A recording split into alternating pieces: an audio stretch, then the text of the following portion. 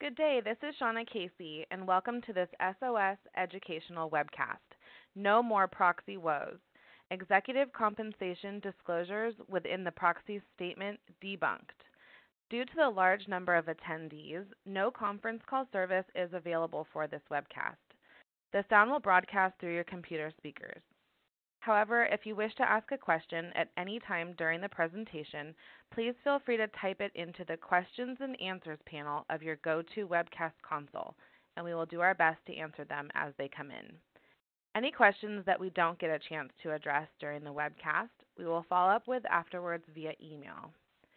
This morning we sent an email with a link to the presentation materials to everyone that registered as of 10 a.m. Pacific this morning. You can also find the link to the materials under the Event Resources tab on your GoToWebcast console. This session will also be recorded, and we will send a link to the recording and materials in the next day or two. I hope that all of you are familiar with Stock and Option Solutions, or SOS as we are more commonly known. For those of you who are not, SOS is the only true outsourcing firm within the equity compensation marketplace. We deliver a team-based approach to filling the seat in your equity compensation department. To learn more, you can visit us online at www.sos-team.com or call us at 408-979-8700.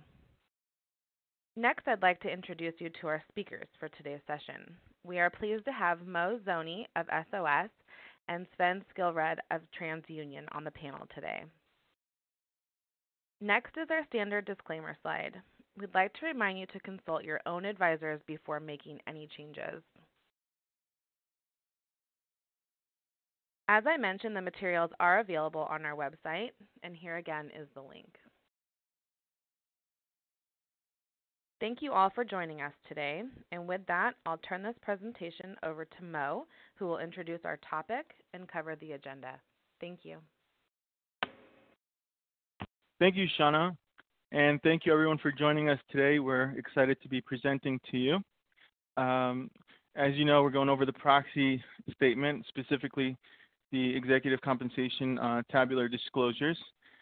This is intended to be a very high-level overview. I think if we got into every rule, it would just take probably a week for us to explain it all. So, and it's primarily focused on stock plan professionals. So we really just, having been in the industry for 12 years, we're just really trying to put myself in the stock plan seat and think about what tips can be most helpful to people administering equity plans and preparing the proxy statement. So we'll begin today by going over the executive, providing a brief overview of the executive compensation disclosures, and then we will define the named executive officer and discuss how to determine named executive officers for inclusion in the proxy statement. Then we'll go over the various tabular executive compensation disclosures, and we'll provide a timeline to help mitigate the glut, because it is a lot of work to compile data and draft the tables and the footnotes.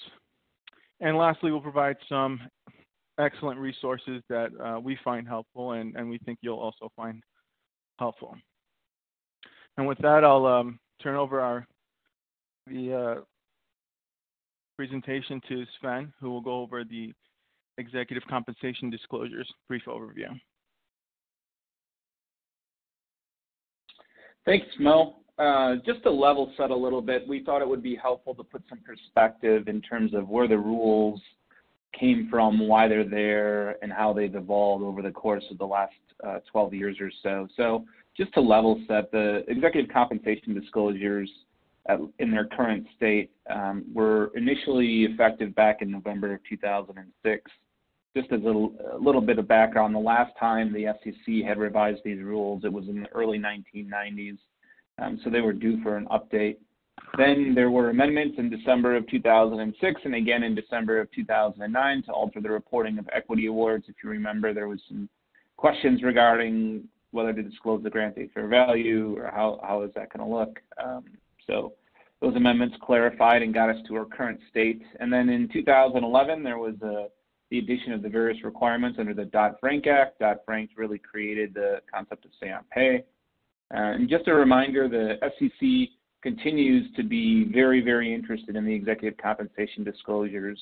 For the first time in recent history, the SEC actually issued an enforcement order against the Dow Chemical Company for its perquisite disclosure, or really the lack thereof.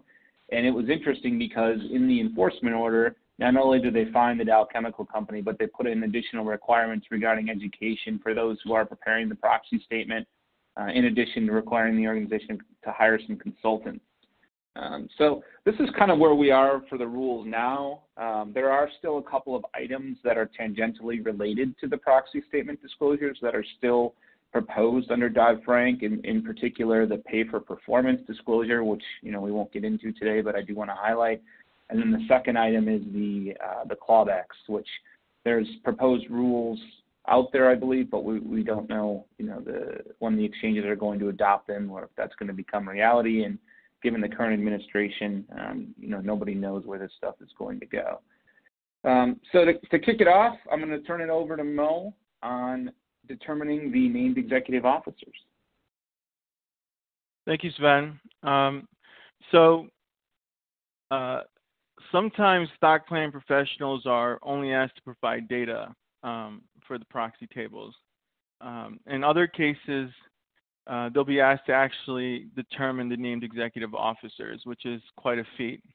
So we're including some tips here and some advice, hoping to make this process easier for you if you are responsible for making NEO determinations. So first, we'll define named executive officer. It's anyone serving as the principal executive officer, such as the CEO, during the fiscal year, regardless of compensation. So if someone served as CEO and resigned midway through the year, and then you have someone who took their place and is serving as the new CEO, you would include both those people in the proxy statement. Also, anyone serving as the principal financial officer during the year would be included as an NEO. After that point, it gets a little fuzzy. So you would take the company's 3 other highest paid executive officers with a minimum of 100K of compensation the fiscal year, and those would be included in the proxy statement. Up to 2 additional individuals whose compensation would have qualified them as NEOs had they been executive officers during the fiscal year, those would also be included. Hey, Mo, just on that last point, I think it's important for people to realize that usually the 2 additional individuals whose compensation would have qualified them as NEOs, had they been executive officers, I just think it's important that it's not just in a termination of employment scenario where that can come into play. If for whatever reason you have a change in executive officer determination, you should still look at this. My experience has been and Mo will get into this in a little bit, but my experience has been we typically look at everybody who's an executive officer at all during the calendar year, and then that's really your list for the year, and you start to forecast or model beyond just the CEO, CFO, and the top 3. You should probably include really anybody who's an executive officer. So I think it's important that people realize that can catch you off guard or can sneak up on you, but be aware of it. Agreed. Thank you, Sven. Now, the definition of compensation is quite broad, and so we're just going to briefly go over that as well. So the way compensation is defined happens to be the same way it's defined for the summary compensation table, which is very convenient because you only really have to learn one set of rules. And if you've ever been in charge in the summary comp table, you could then apply those rules also to the NEO determination. The summary comp table includes various compensation components such as base salary, bonus, equity awards, and perquisites. Perquisites include 401k matching, relocation benefits, housing allowances, personal use of company property such as a company car, and those could be quite difficult to quantify, and so much care is needed to have receipts and other documentation behind your analysis. Now, tracking all those various compensation components for every individual, let's say top 20 or top 30 in your company, can be a daunting task. And so we suggest the following. We should begin with the largest compensation components, such as salary, bonus, and equity, to rank individuals and executive officers. Okay. And then I suggest you determine ranges for the smaller compensation components. So, for example, if relocation never exceeds $35,000 and housing allowance will never exceed $20,000, you take all the top end of the ranges there, add them all up, and see what the maximum differential could be from one executive to another relating to these smaller compensation components. And go ahead. Sorry, Mo, I don't mean to interrupt you. I just wanted to answer the question that had come in regarding terminated executive officers. The question in particular, before we get too far along and don't get a chance to address the topic, but the question is talking about in a scenario where you have to include disclosure for up to 2 additional executive officers who would have otherwise been in the top 5, essentially. The question is this referring to terminated executive officers who were terminated during the year but may have received separation payments that may have pushed him over as one of the highest paid? It is, it's part of it. The other part of it is you have to also look at all compensation that was awarded during the calendar year. So where you could see issues in particular is if you gave somebody, say, one scenario could be you give somebody an outsized equity grant, even though that person left in, say, August, they received the grant in February, you would still have to calculate as if that person was employed for the entire calendar year. So you would include that outsized equity grant in February. So it's not just for severance payments, it's for any compensation related payments that occurred during the year that would otherwise have been disclosed in the summary comp table. So sorry, Mo, I didn't mean to interrupt, but I wanted to make sure we addressed the question before we move down. Thanks. Oh, no problem. No problem, Sven. Thank you for doing that. So as I was saying, rather than collect every perquisite benefit and include it meticulously for each individual, which can take a lot of time, I suggest you start with the largest compensation components. And let's say you get your top 5, and the difference between the top 5 and the 5th rank and the 6th rank is 200,000. Well, if you add the top range of the smaller compensation components and they are less than 200,000, you can stop right there because no person has an opportunity to surpass the 5th rank, so you should be all set. If let's say the 6th rank can exceed using perquisites, then you could go over the details for that person and see if they beat the 5th rank to be in the proxy statement. And this assumes everyone is an executive officer. If you have others in there that are not, then you would go to the 7th rank, for example, and the 8th. And with that, I'll turn this over to Sven, who will go over the tabular disclosure summary and some other slides. Thanks, Mel. So now we've determined our named executive officers, or hypothetically, we've come up with a list based on the ranges and tips that Mel had just talked about regarding who the disclosure is for. And that is kind of half the battle. In terms of from an issuer's perspective, or what my approach is for our team, we typically have a NEO list modeled out beginning in our calendar year company, but our NEO list is usually modeled out beginning in April or May, and we then adjust throughout the year as we need to. But really what that does is it gives us the ability to understand the impact for any compensation or equity grants or changes that might occur throughout the year, or any new hires or any change in executive officer determination. Gives us the impact to reply pretty quickly to whether somebody would be in the proxy or not. And then I've always found that valuable from a committee's perspective. The compensation committee is obviously very keen on who disclosure is going to be required for. Also found it valuable for my boss, the CHRO, so that she has an ability to understand what the downstream ramifications are. And then also our corporate secretary and our general counsel, so that they can prepare accordingly. So talking about the actual tabular disclosures, there's a list of tables here and disclosures here that are required.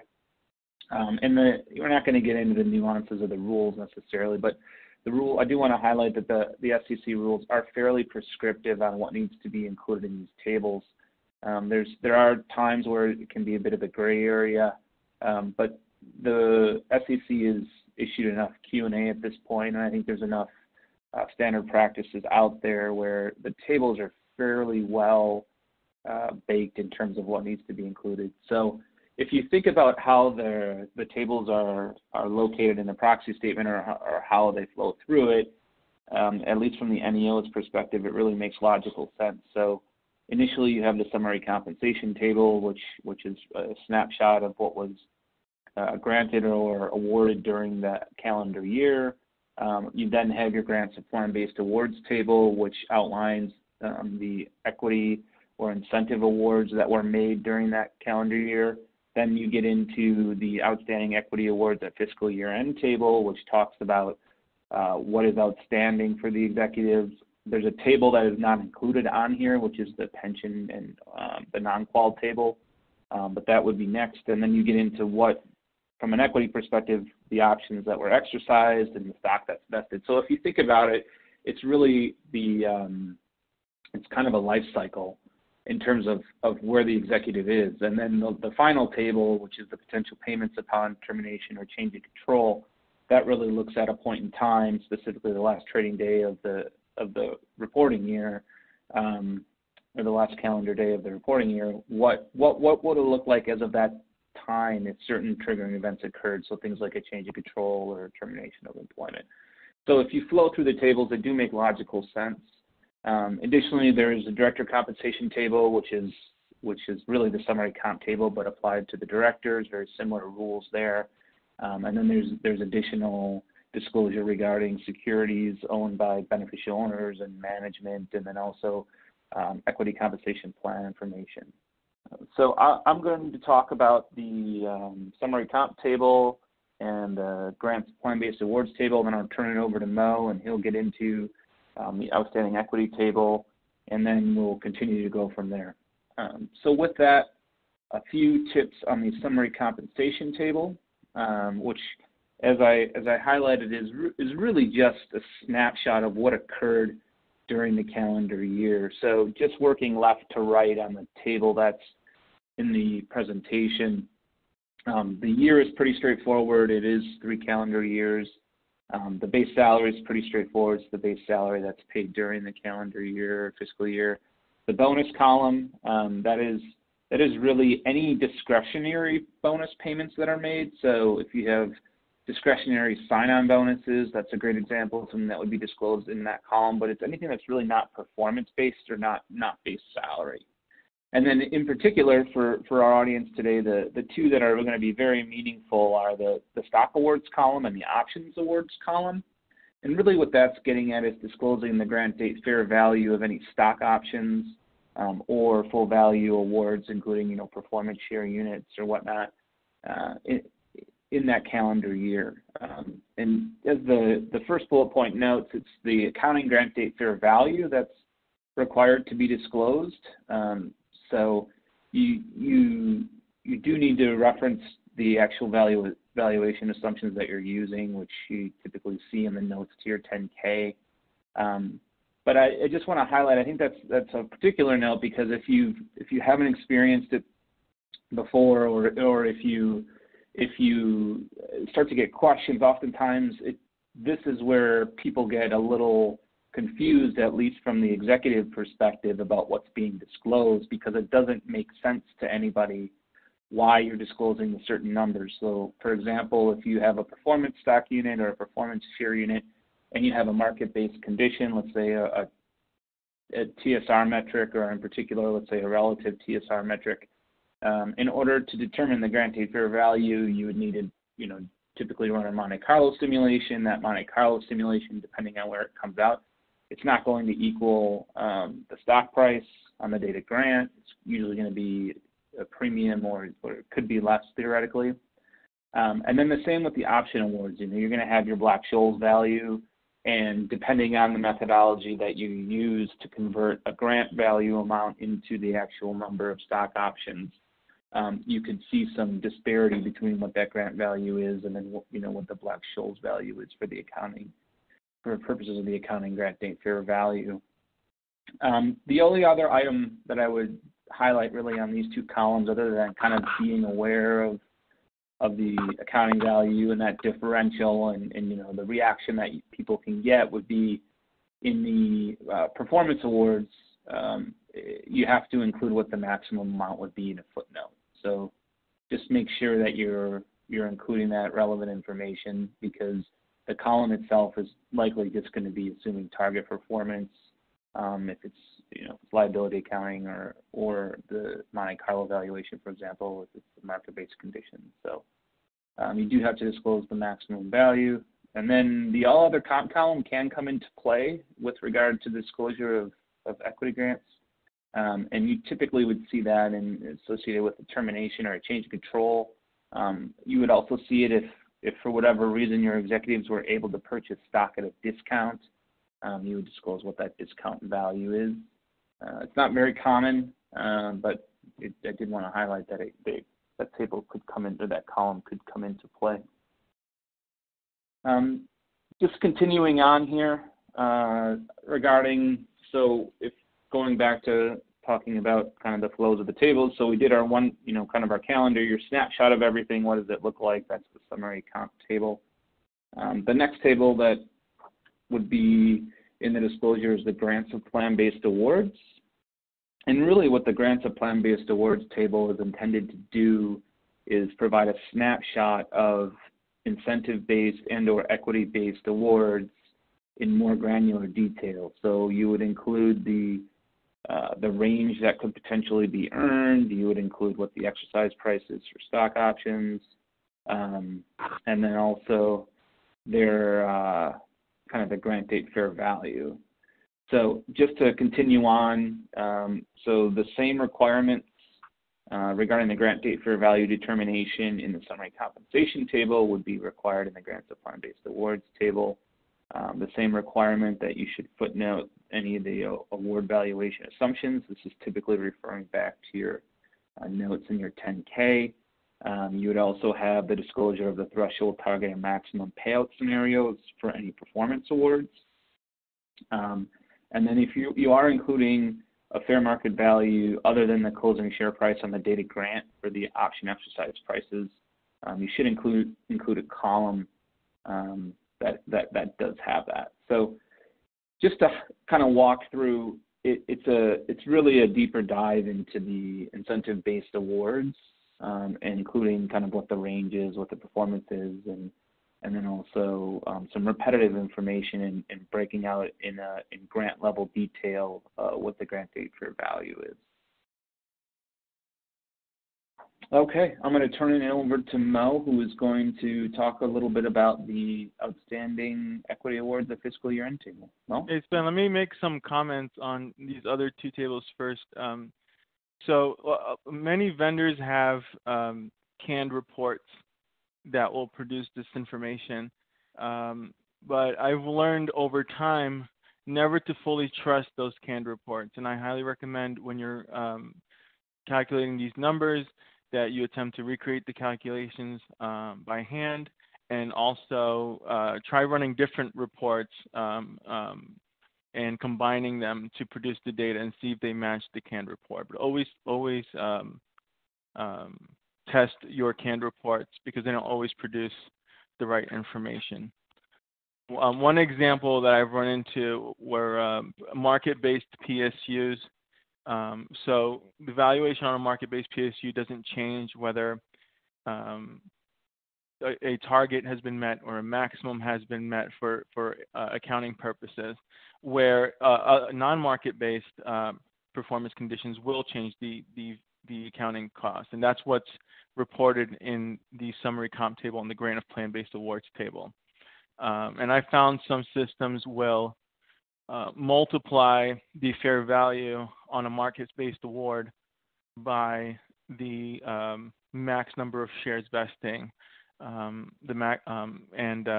that's clearly wrong. So always test your numbers because the consequences are pretty grim if you get this reporting wrong, for your annual disclosures. Thanks, Mo. And then looks like we had another question that just came in regarding the comment on disclosing the discount for any stock purchases in the all other compensation column of the summary compensation table. And the question in particular relates to what if you have an employee stock purchase plan. The SEC has said that if the benefit is broadly available to share it to your employees, which in an employee stock purchase plan it is, that no, you are not required to disclose what that discount is in the all other comp table.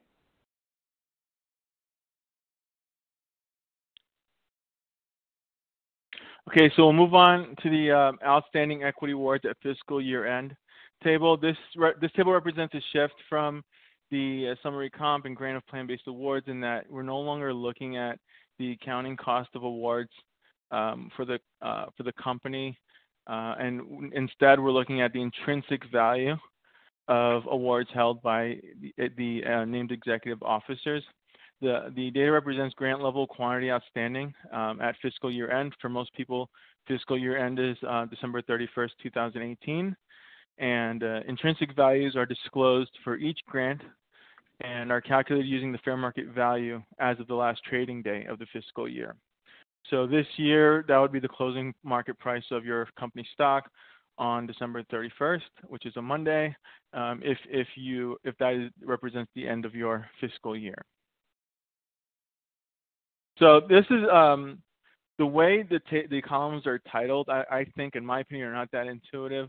So, for me, all awards come out of an equity incentive plan, but they seem to use that terminology in this table to differentiate performance-based awards from service awards that just need to meet service requirements. So the columns that don't have the words equity incentive plan awards in front of them in the header are for standard stock options and full value share awards that only include service conditions. And the ones that do have that are specifically talking about performance-based stock option awards and performance stock units and PSAs as well. So another thing is that once performance conditions are satisfied on an award, it will move over from the performance-based columns over to the service-based condition columns. So you can have something that started out as a PSU, but now you're no longer reporting it in the equity incentive plan awards columns, and instead reporting it in the other columns. And Mo, just to build on that a little bit. Go ahead. Sure. Sorry, just to build on that a little bit, because I think there's two different types of designs that are fairly common on performance share units. The first is The performance share units vest as of the date of the compensation committee's certification, or some other date that the committee specifies. But it's really a discretionary date. So you could have a situation, and I'll talk a little bit about this in the next table, but you could have a situation where the committee has determined performance for the calendar year. It's typically done in February. You don't really need to worry about that in the outstanding equity awards table in that scenario, to Mo's point, because the committee would have taken action to vest the grant. But the other type of design, and this is the type of design that we actually have at TransUnion, is you have the performance period, which say runs 3 calendar years, so January 1 until December 31 of 2 years later. But then there's an additional kind of stub requirement where you have to be employed as of a certain day. So in our case, it's mid-February of the following year in order to receive the PSU. That type of design is exactly what Mo was talking about, where you're going to be in a situation where the performance has been certified in, say, January or early February, but at that point, the executive has not yet vested in those grants. And so as a result, you're not going to disclose those in the options exercise invested table. You're going to continue to disclose those awards in the outstanding equity awards table, but you're going to move them into the column that Mo was just talking about.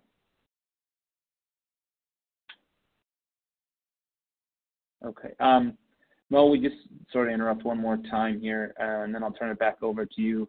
But we did receive another question on explaining what the ASC 718 grant fair value is for the for the summary compensation table on performance-based awards.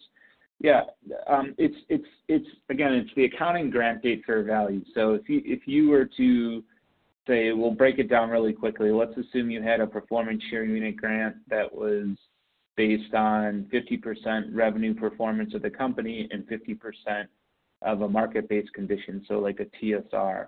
What you would do is in that scenario, the revenue metric would just simply be the closing share price on the date of grant, multiplied by the number of performance share units that would be subject to that. And then for the other 50% on the market-based condition, you would do whatever the either Monte Carlo valuation or other valuation that you would be running to determine that value. You would calculate that and you would add the two together.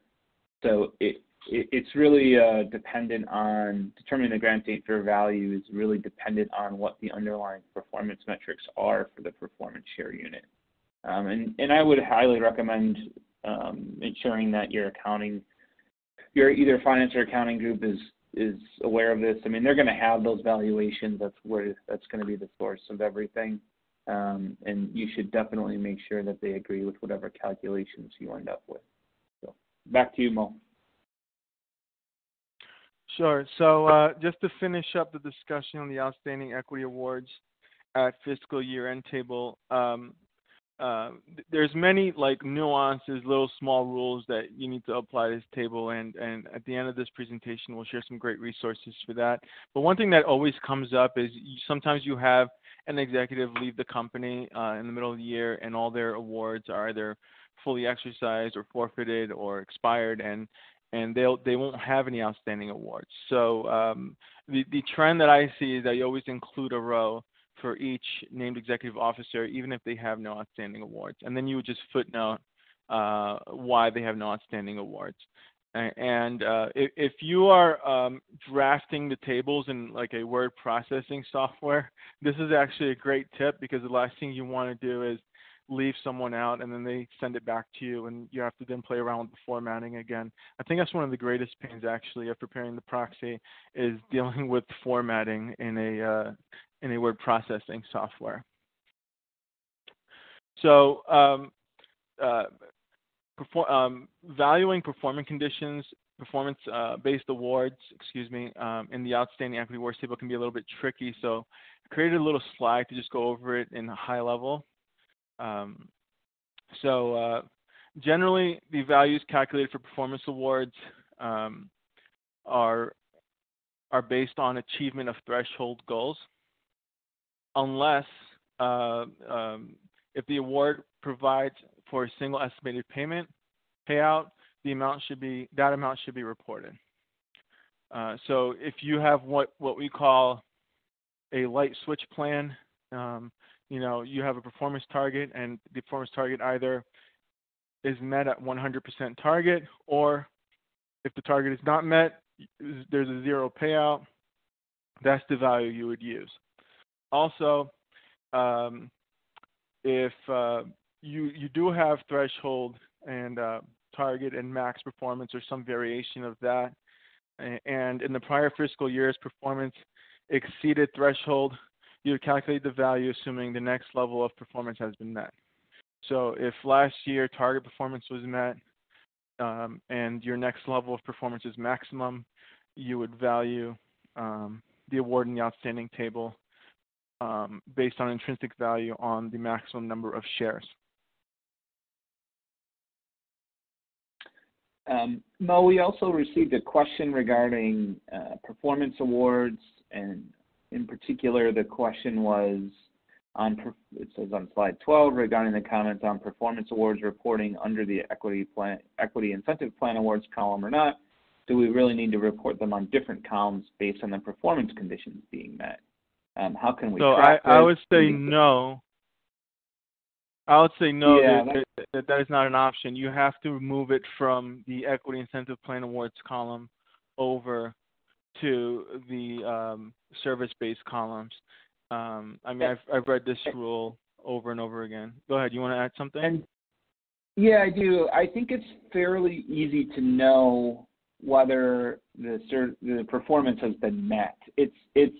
And just to be clear, that typically is certified by the compensation committee. It's not incumbent upon any equity plan administrator to forecast out where the company is or what the financials are projected to be or are or think they are.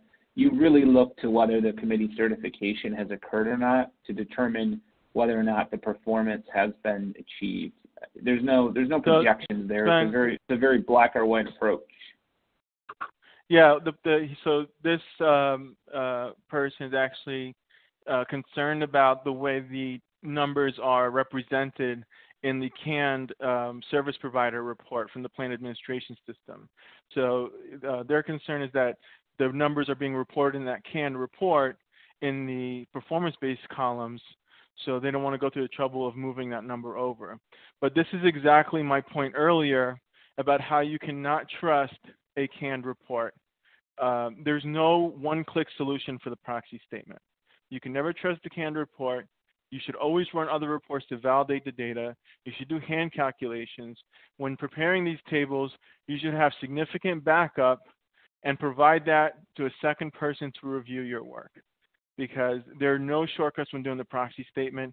Anything wrong in the proxy statement has oftentimes resulted in lawsuits historically.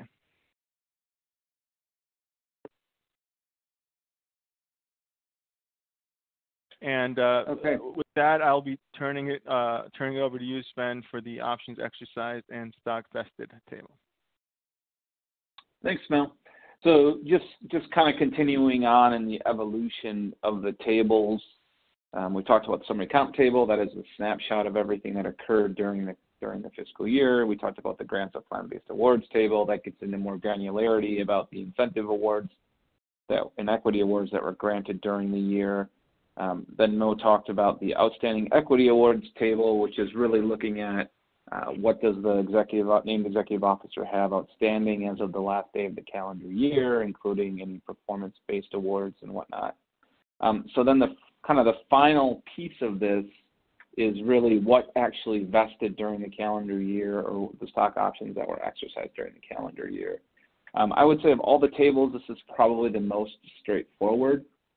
There's maybe one or two little tidbits that I'll highlight that isn't on the slide that you might want to be aware of. But just in general, this is really looking at the value that was delivered to the executive. So you have 4 columns here, two for stock options, 2 for stock awards, which both reflect the number and then the amount. And you really do use a straightforward intrinsic value calculation So there's really no accounting rules. It's just whatever the fair market value is as of the date of vesting, the fair market value being the stock price of the underlying equity. So it's simply just the intrinsic value on the date of vesting or date of exercise. For stock options, just to be clear, it's simply the intrinsic value on the date of exercise. So you don't ever have to get into the sale of subsequent shares for any reason. The easiest way to think about it is it's W-2 income. So what W-2 income did the employee recognize for exercising their stock options or vesting in any stock awards? The only kind of nuanced thing that I would highlight is a situation where you do have committee certification that occurs. So going back to that design on performance share units, but you have a committee certification that occurs after year end. So let's say your calendar year company, your compensation committee certifies performance in February of the following year, which is pretty common. The executives vest at the time of certification. So you would, in that case, there's been some informal guidance by the SEC that says you would just really look to calculate the performance share units. You'd really just look to the share price as of the last day of the calendar year, and then you would multiply that by the number of shares that they actually are going to vest in at the time of certification. So it's a little bit of a nuance, but I did want to highlight that. And then just be aware if there are any of the deferrals as well. So there is a requirement that you still have to disclose what was deferred, but just highlight that it does exist. That's it on the table or the tabular disclosure section. Although the next slide I'm going to talk about, the potential payments upon termination and change of control, is probably best disclosed in a tabular format. It is not required by the SEC to be in a tabular format. All the tables that we just talked about, if you go dig into the SEC rules, you'll see that the FCC actually embeds the table in the rule and is pretty particular about what needs to be disclosed. So with that, just to kind of continue on the evolution, talked about all of the tables and kind of the life cycle of equity awards and what needs to be disclosed. The final table in the named executive officers section is going to be and I'm going to pause for 1 second here. We just got another question. It says, do the shares need to be released first to be included in the value realized on vesting? There's no, Mo, and chime in if you disagree with me on this, but there is no requirement that the share actually be distributed. It's really, you really have to look at the timing of taxation. So in the case go ahead. If there are deferrals, you disclose the value of the amounts deferred and include terms and details in the footnote. So if something vested and you haven't released it, you still would include it in the options exercise and stock vested table. Not only that, you would also include that award, and Sven, correct me if I'm wrong, I believe you would also include it in the non-qualified deferred compensation table, which we did not include in this presentation. They would pick it up. Yeah, and here's an example of, I think this is going to help answer the question, but just an example would be, let's say you had a restricted stock grant that vested on December 31, even though the underlying shares aren't going to be released until the following date in the following calendar year. The taxable event occurred on December 31, and so that's using the closing share price or whatever methodology you would use.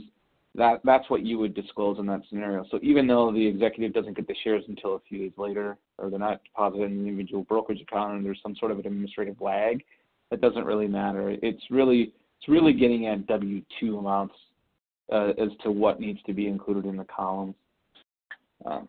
Hopefully that answers the question. So just to revert back, potential.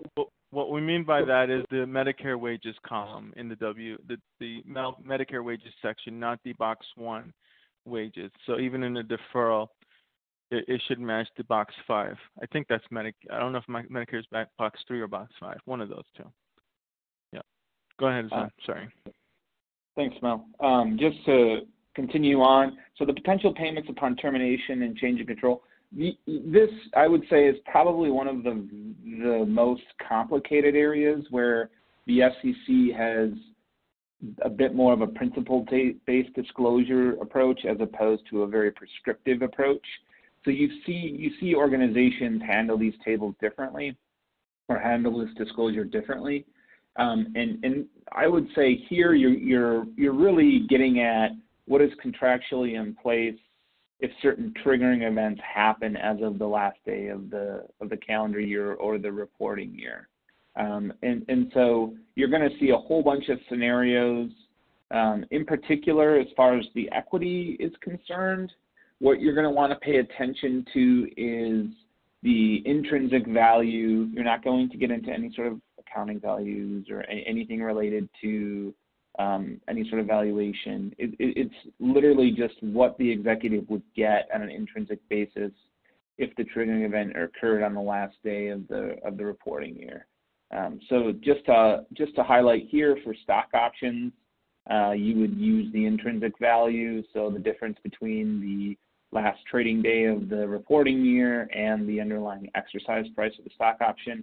And then for any full value awards like restricted stock units or performance share units, you would just use the number multiplied by the share price on the last day of the last trading day of the year.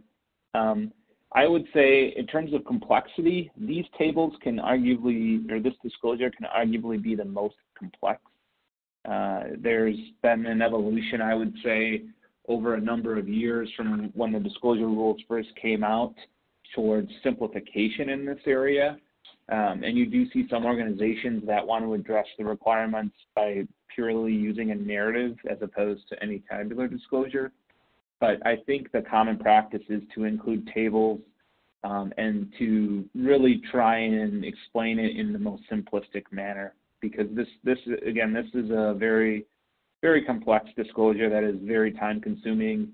And Mo will, just a preview of coming attractions, but Mo will get into a bit of a timeline. So that's really all I'm going to say on the potential payments upon termination and change of control.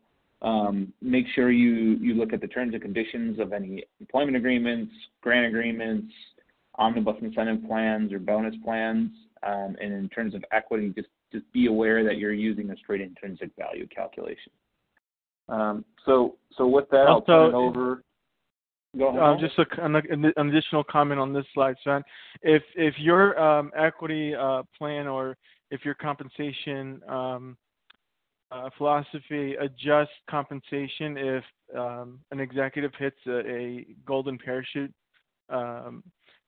payment and gets some kind of excise tax, if you gross it up or if you reduce the compensation so that they don't hit any 280G limits, which is the code on golden parachute payments, that's quite an involved process, and it's a very technical calculation to see if someone hit the 280G payment. You'll probably need an outside consultant for that. So just be prepared and look out for those rules in your employment agreements or equity plans or so on and so forth, so that you can be well prepared for it. Thanks, Mel. The next table, so now we've completed really our disclosure requirements on our executive officers. So the next table, and I'm not going to spend a lot of time on this slide, but the next table is going to be that we're talking about is going to be the director's compensation table. And really this is simply the summary. The easiest way to think about it is it's the summary compensation table for your directors. So you would disclose any retainer fees, any cash fees, any committee fees, and then you would also disclose in a similar manner to the summary compensation table the grant date fair value of any stock awards that your directors get. I will say usually you don't see performance-based awards made to directors. It's very common to see simply time-based awards. So you're not going to likely get into a lot of the complexities here. But this does include anybody who served on the board of directors at any time during the last fiscal year.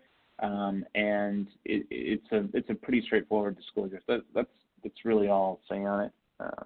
Now I'm going to turn it back over to Mo, who's going to talk a little bit about the security ownership of beneficial owners and management. Thanks, Mo. Thanks, Sven. So we have about 10 minutes left and quite a few slides to cover, so I'm just going to go over this very quickly. So the security ownership beneficial ownership table, this includes total shares held plus outstanding exercisable options, plus vested deferred full value share awards, plus any awards scheduled to vest within 60 days following the proxy date, following the proxy record date. So all the outstanding shares as of the record date, plus anything vesting or will represent sort of like a controlling interest by the executive or other beneficial owner as of the record date. Okay. Other beneficial owners list is usually not populated by the stock plan manager, but if you're requested to populate it, you can refer to the company's Schedule 13G and 13D filings available on sec.gov for information on 5% stockholders and Forms 345 for 10% stockholders. And I'm just going to quickly move to the next slide so we can get to the meat of this presentation.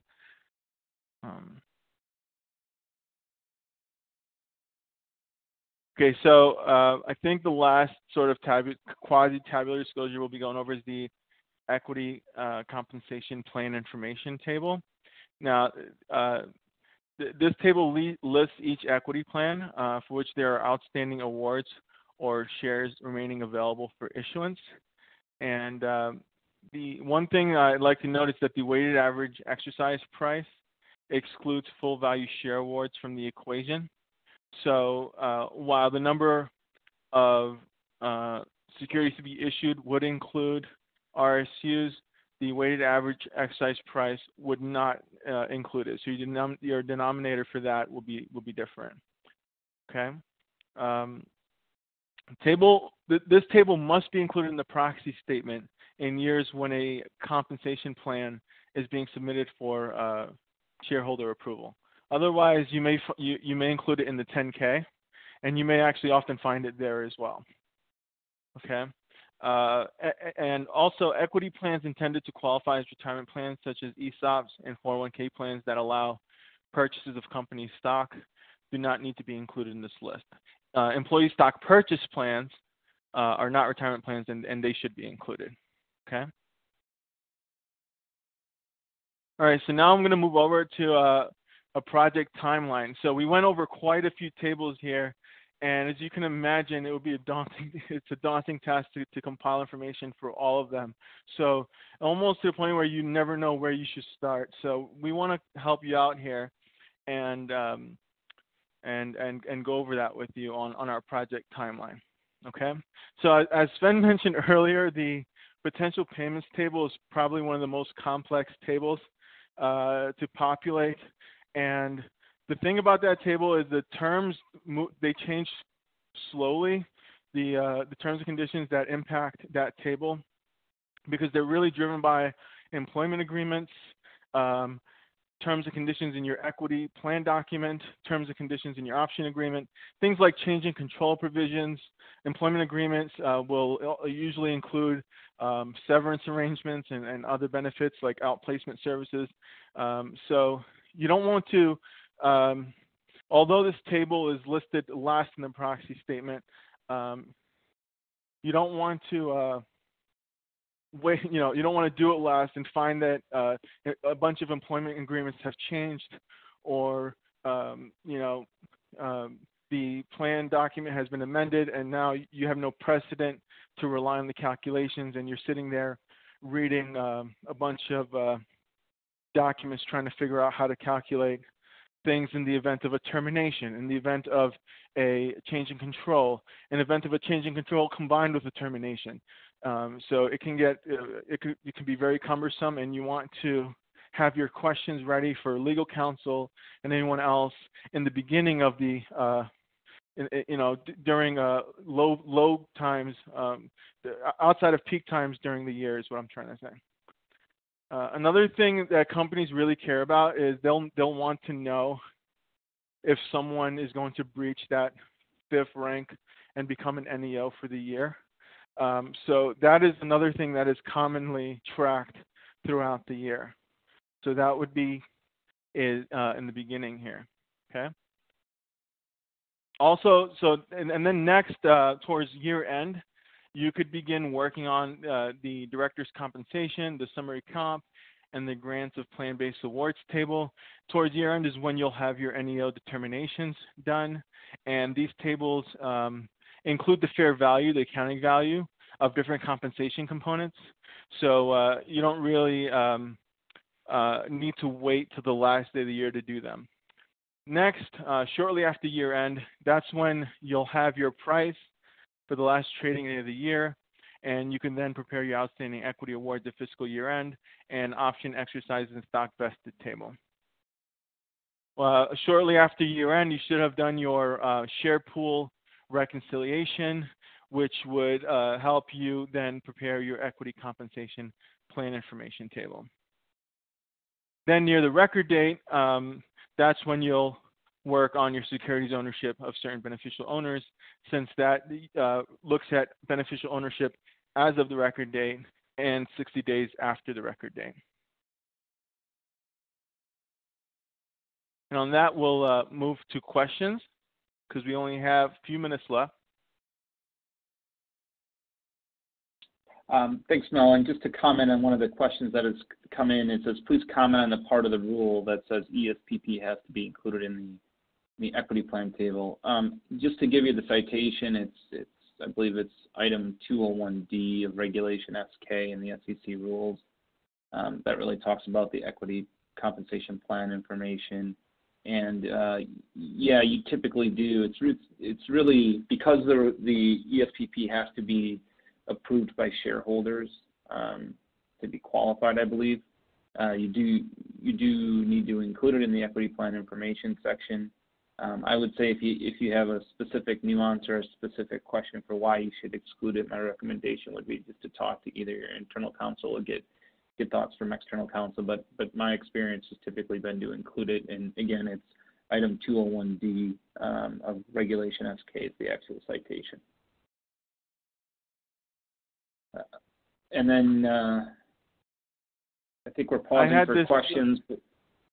Go ahead. Sure. I also had that same question one time, and I remember this was years ago, and I had to do some digging, and I actually found the question answer on the SEC website. I can't cite it right now off the top of my head, but it did confirm that the ESPP plan should be included.